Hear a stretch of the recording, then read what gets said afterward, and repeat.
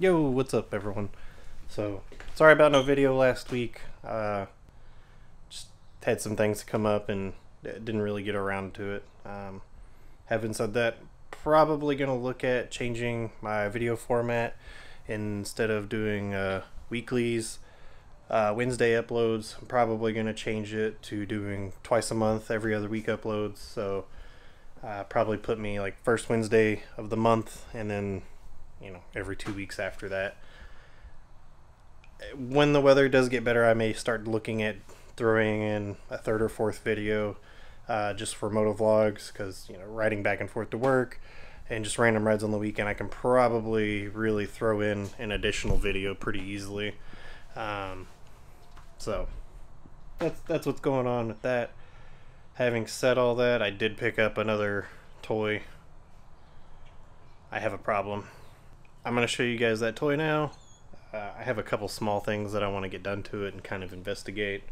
One of them is a minor issue with the car that's pretty common in all these vehicles, and I'm going to change out some LEDs for shits and giggles.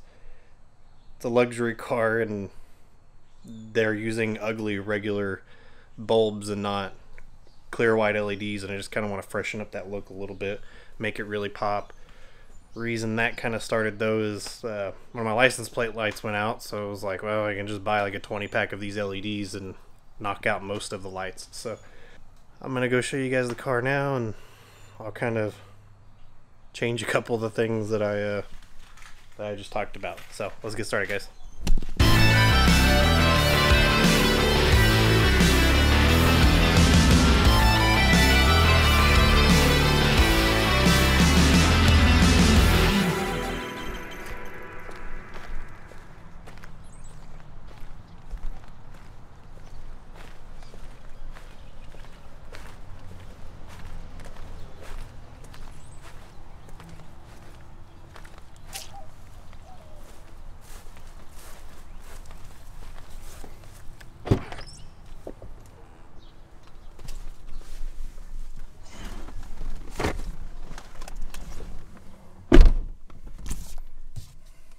Alright, so, well, if you don't know cars, you're probably on the wrong channel, honestly, but that's fine. Welcome.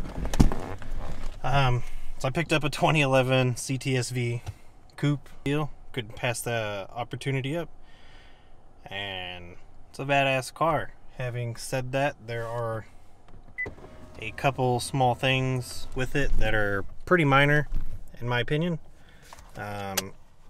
One of which is going to be the door button switches to get out. Car doesn't have like traditional latches. I think it's the C6 Corvette. I could be wrong. Maybe it's the C7. I think it's a common issue on those Corvettes as well. They have a everything's electronic. There's emergency cable release to open the door, which is what I kind of had been doing to get in and out of the car the last week. I went ahead and bought the part number because it was pretty cheap. Or bought the part number. I went ahead and bought the part. Yeah, there's the part number. I'll put it in the description as well. You can pick these up on Amazon. You can buy them from GM Direct. It's an AC Delco part, regardless, I think. I went ahead and I had issues getting mine from GM. Post office wouldn't deliver my stuff. So I bought another on Amazon, got it in 2 days, and then, I had an entire week and a half or 2 weeks of my packets being lost coming from GM. Got delivered the same day. So now I have 2 buttons in case the passenger side decides to take a shit. So that's good, but I'll probably get started with the button, and then I'll probably change all the interior LEDs. I think they're all 194 S&D. This is a 30 pack. They're the 5 LEDs on each one that are clear white or crisp. I think just white. So it should really brighten up all the lights in here. They all kind of are yellow like this, which, I mean, they're bright. When you get in the car, it looks nice. It's just, when you, I don't know if you can see. Look you down here. the footwells and stuff, it just doesn't look as clean as it probably could. You know, it's a Cadillac, it's a luxury car. Everything else is like a white crisp LED, so I feel like maybe I should go ahead and change out the rest of the stuff. It's pretty cheap. Like I said, I bought a 30 pack. It was probably like 20-30 bucks. I don't even remember. I'll throw a link in the description for that too, in case any of the CTS-V guys out there. I think the only LEDs I won't be replacing with white is going to be the actual trunk light inside the trunk and the visor lights. Those take two different lights. I can also throw those in the description. I just haven't bought those. I don't really have a desire for those as of the moment. Eventually I'll get the trunk LEDs, but let me get started on this switch. It's really simple. As long as you have like a plastic pry bar tool, you're not going to damage anything. I just happen to have an R&I kit laying around, so let me get started on that. Let's go, guys. Alright, so I have this pry bar tool. I actually also have an entire kit, as I mentioned. This is when I was doing PDR, so if you're in the Texas area, actually, hit up Texas Dent Company. Tell them Ace sent you. Cody will set you up a good price, and they also do rentals. But I actually got this pry bar from my dash camera that I have yet to install in here, but if there's time, I may go over doing that installation in the CTS-V. I don't know if I'll do it in a separate video or not. I don't want to cram too much in this video. It's more or less to give you guys an update on me making bad decisions, because I make bad decisions. Looks like an easy spot is going to be right here on the bottom of the door, actually. And like I said, the reason I'm replacing this is sometimes the door doesn't always open. Like the window will roll down and the door won't pop, so you got to just keep mashing it the right way, and eventually, yeah, see, it's just kind of doing that. Eventually it'll open. You know, I've just been reaching for the emergency release latch down here, which is kind of annoying. So let's get this pry bar in here. Yep. Like ow. Alright, so looks pretty simple.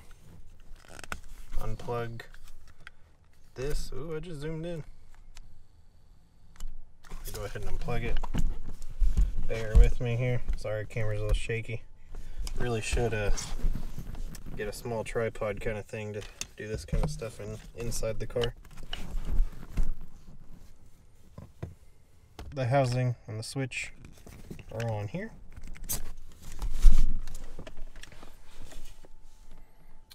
Looks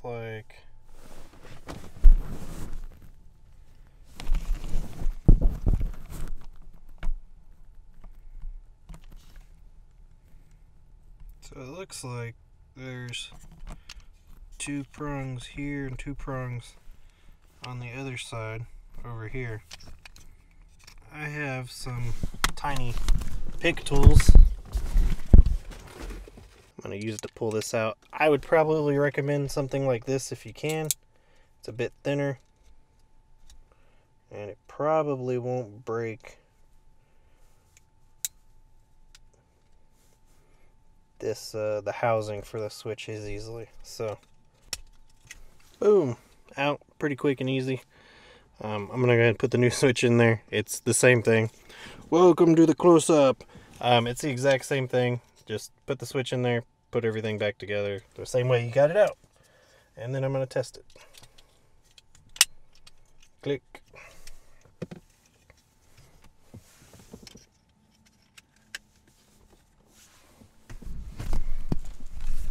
So new switch is in. Oh yeah, look at that.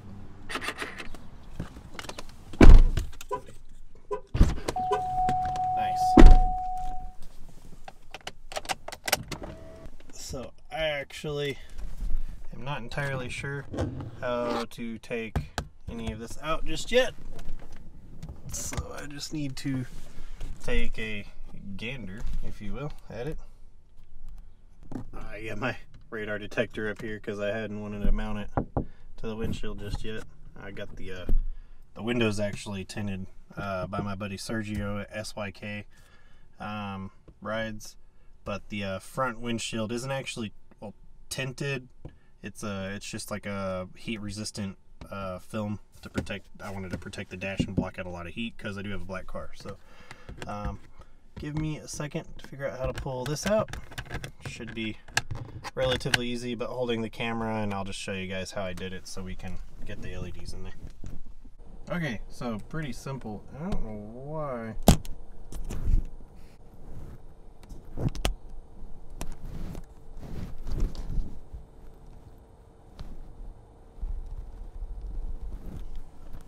I don't know why my camera is being such a jerk with the lighting right now. That's fine. Doesn't look like anybody's had anything up here. So I just got a pry bar and I pulled down on the top part up here while I was on there, and just kind of pulled down. It's just 4 retainer clips like this. You don't have to really worry about breaking anything, fortunately. So it looks like the LED is right there, or well, the light is right there. I'm going to probably unplug everything so I can get those lights out and put the new ones in. This is a bit more complicated than I think really needs to be to pull a bulb out. That's fine. There's a couple torque screws that you got to take out. It's a T10. I just have my kit. It's a T10, and it's like on this side there's one right there, and there's another one at the top, and it's the same thing over here, just reversed. So I took that out, and now I'm going to take the lens off and replace the bulb, do that on both sides, and then I'll probably have to do something similar on the back one. So LEDs in, I highly recommend is taking the housing, plugging into the switch, putting your LED in, because it's a single directional LED. There's 2 prongs, so you have to make sure the polarity is facing the right way. You don't want to get it put back together and be pissed off. So testing mine now, pretty bright. I like the color. So front end back together, white LEDs. I just, slam that back in and it's good to go. So I'm gonna do the back real quick. I just pulled on and popped right back down. Now I'm gonna disconnect everything and do the same thing on the front like I did on the front. Boom. So that's back in together. They're looking pretty bright. So I think I'm gonna like that. Well, I think this one's actually brighter than this one. It could be the angle I'm at. It may just be the angle I'm sitting at, I think. Or the trunk. Shit. License plate lights. Fuck me. Cool beans. Bottom ones are stupid easy to get to. You just get up there and pull the bulb out. Just get in there and pull the bulb out and it's good.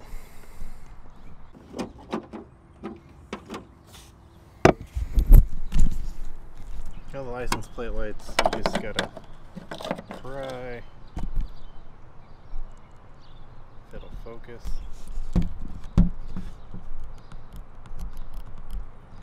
You just gotta pry on the outside, pushing a tab, but it looks like someone's already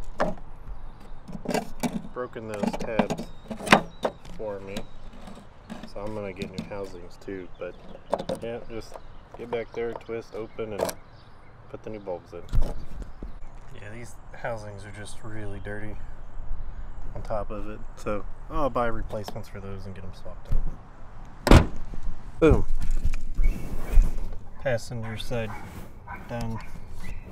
Of course you can't see shit, but you just gotta get your fingers in there and grab that damn bulb if you can. If you got smaller fingers, it might help. But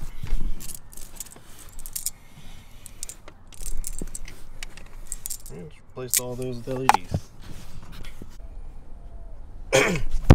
Okay, so the last issue I wanted to try to figure out was the heated seat on the passenger side doesn't work. It'll come on the screen. It comes on the screen over here.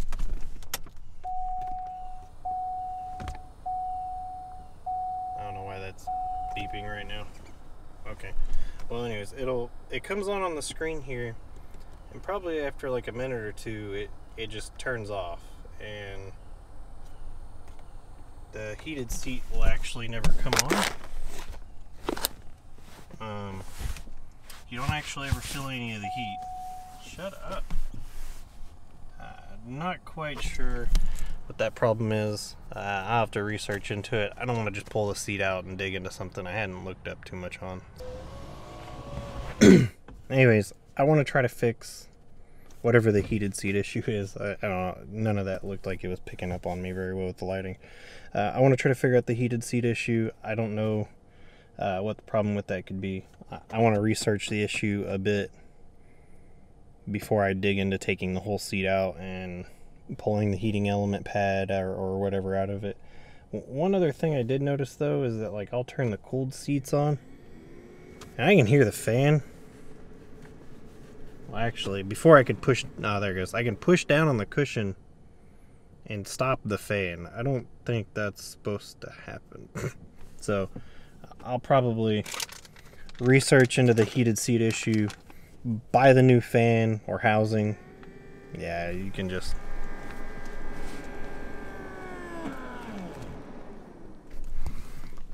probably buy whatever parts needed for that, pull the Recaro out, and hopefully by that time I'll have investigated into the heated seat issue some to at least dig into both things at once and figure it out. Like I said, I'm going to do the dash cam wiring. I'll probably do the radar detector wiring at the same time, because that's going to be real easy, just self-tapping into the OnStar system.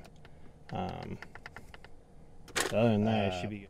I do still have a ton of work to do. The Lexus still has things I need to get involved in on it. We're probably going to turn it into a drift build. The Lincoln is having a timing issue or something still. I haven't dug into it. There is a misfire going on somewhere still. I'm pretty sure mostly noticeable only under load when driving, not under load when idling. And then the Aprilia has a fuel leak that I'm going to fix. Not a big issue. It's just got a gasket sealant and a new gasket for the fuel pump and fuel tank. And just a couple small things I want to get with that. So, you know, stay up to date with the channel if you're into all that kind of stuff. We're going to slowly be bouncing around several different things. I got 3 cars, 2 motorcycles. So, you know, I may not focus on building one thing at one time. I do kind of like to hop around between all the projects. Yeah, I hate to say it, like every other YouTuber, stay tuned. You know, just keep up to date. Follow me on Instagram right here. If you want to follow me on Facebook, that's right here. Appreciate you guys watching. If you're interested in more content or specific things you'd like to see done to the Cadillac, the Lexus, the Lincoln, put them in the comments. I love to hear people's reactions. You know, I had some comments on one of my last videos that kind of made me look more towards what could be the issue on the Lincoln. So I'll have more follow-up videos on the Lincoln here coming up soon. I'd like to be able to take it out to some car meets, so long as they're not canceled for, you know, the coronavirus. Fucking beers canceling everything, man. So appreciate it, guys. Take it easy. Stay sleazy. See you next time.